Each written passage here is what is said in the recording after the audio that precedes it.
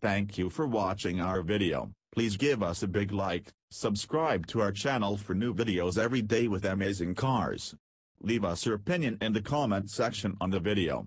Thank you. Before he heads to the airport, Chen puts on gold-buckled suspenders, a mile-wide gold tie, a double-breasted suit and black Carrera sunglasses, runs his fingers through his hair and slicks it back. It is the same look he presented at work in the 1980s. On a Motorola StarTAC flip phone he tapes his printed-out boarding pass, SF footage on Wayne Airport, Orange County, California. He brings a Zero Halliburton aluminum suitcase, inside which are the following: a Nokia brick phone, 3 stacks of fake $100 bills, wrapped in $10,000 stacks, and 3 clear plastic bags of powdered sugar, 5 pounds total. At security, he places his phone on the scanner. It passes.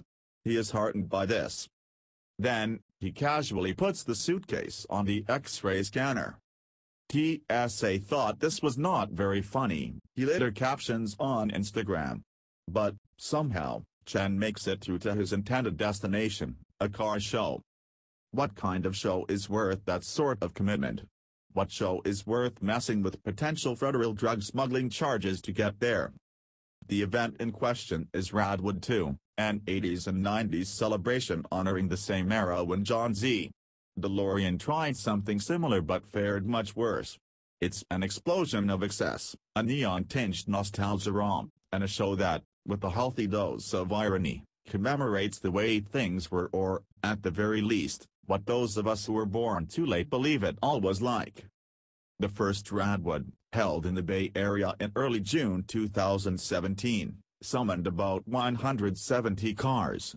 Like any good sequel, however, December's Radwood 2 was bigger and flashier than the original.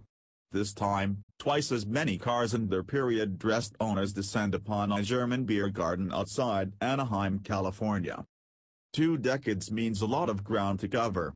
Under a Grand Circus tent are a gray Ferrari Testarossa, a Toyota Land Cruiser, a Jägermeister liveried BMW M3, that eventually wins Best in Show, and a Chevy Blazer from the cult 80s BMX movie Rad. Outside is a Mercedes-Benz 560 SEC, already the butt of 1,000 white powder jokes, with custom gull-wing doors raised skyward, the coked-up fever dream of obscure, sadly defunct German tuner styling garage. Mazda brings a Japanese market-only Uno's Cosmo, the world's cleanest 929 and the astounding MX-5 Miata Coupe concept.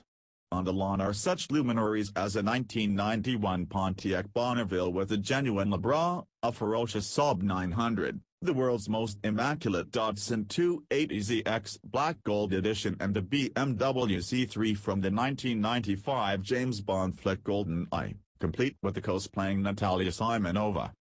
A crowd gathers to hear the banshee wail of an electric Mazda RX-7, whose batteries are charged by an RC Airplane's mini-gas turbine. A cloud of white smoke shoots out of the hood-mounted exhaust, over the windshield. As they marvel, 3 guys in parachute pants swerve by on Honda Moto Compos, stopping occasionally to fold and unfold the little scoots in front of G-God admirers. There are few shows where a Dodge Ram panel van parks next to a dozen Porsche 911s. There are few shows where a Dodge Ram panel van is even allowed. There are few shows where any of these things happen. Automotive journalist Bradley Brownell is one of Radwood's co-founders. On this afternoon, he wears a gray Jeff Gordon sweatshirt and Jeff Gordon track pants, emblazoned with his number 24. He bought a Jeff Gordon digital watch just for the occasion. He and I gleefully compare digital watches.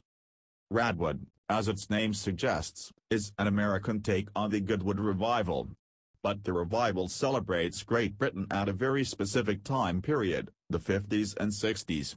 Americans bought AMGs and Jaguars, discovered sporting motoring, bought Beatles albums by the armful. British culture sunk its teeth into the right people. The whole thing was very British, says Brownell, so it makes sense for Goodwood to promote those eras. When was American pop culture ever so impactful? Poodle skirts and Elvis, leather jackets and Wholesale Rebellion? 50s nostalgia became an obsession in the 80s, Folks are always looking back in 30-year intervals. And if you want to see a Chevy Bel Air, there are a dozen hot rod cruisins happening as you read this. No, the apex of American culture was the 80s and 90s. We gave the world Hawaiian shirts and pastel blazers and talking Pontiacs. We smuggled Levi's jeans across the Iron Curtain. Teens in Belarus recognized the danger of the Terminator T-800. The biggest movies and TV shows were peons to Reaganomics, and we sent them everywhere because we were the flashy, glamorous, white-hot center of the universe. In the 60s and 70s, we were importing culture, says Brownell, and the 80s and 90s, we were exporting culture. So we influenced. An automotive event celebrating the era was bound to happen. And indeed it had, but not on a scale like this. Brownell and company took the initiative, opening the doors to all things vaguely, indescribably rad. You can argue all day about whether a third-generation Camaro is a good car. It most likely is not, but it is big and brash. Turns out, big and brash is what America's always done best. Sometime between its first and second events, fueled by its popular Facebook group, Radwood became a dubiously accurate mind meld of everything people my age imagined the era to have been. They began posting pictures of era-specific cars they encountered in the wild. They shared YouTube commercials for new Coke, eBay listings for flip phones, Patrick Nagel art, skateboards, 3-spoke wheels, vintage Walkmans. Radwood became a hashtag. For music producer Pat Lukens, who goes by the name Iron, it all made sense. As a teenager, he learned to shred on guitar from Van Halen's first album, and he's carried that aesthetic ever since, even before it was cool again. In many ways, the 80s is kind of like now. In the 80s, you had Reagan and mainstream conservatism. Same thing like now. All of the pop art of the 80s is so escapist and insane and coked out. Since I was a youth, I was into these cars in high school, and nobody in my school cared, says Banshu, the editor-in-chief of Japanese Nostalgic Car, who has also arranged 80s and 90s car shows, though only for Japanese cars. I was into 300ZXs, and people in my high school would drive Camaros, and they would make fun of me. I do feel somewhat vindicated.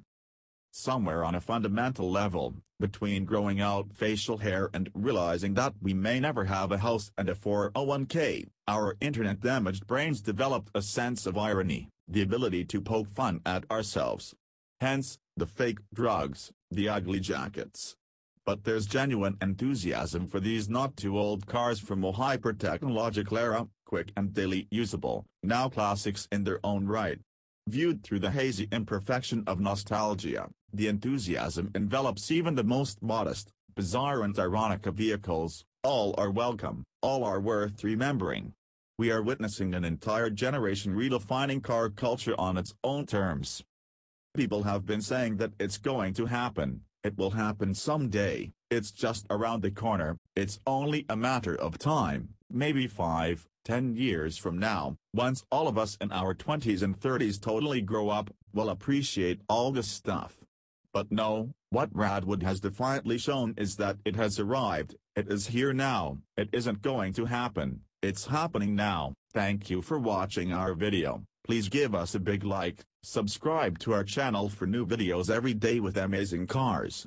Leave us your opinion in the comment section on the video. Thank you.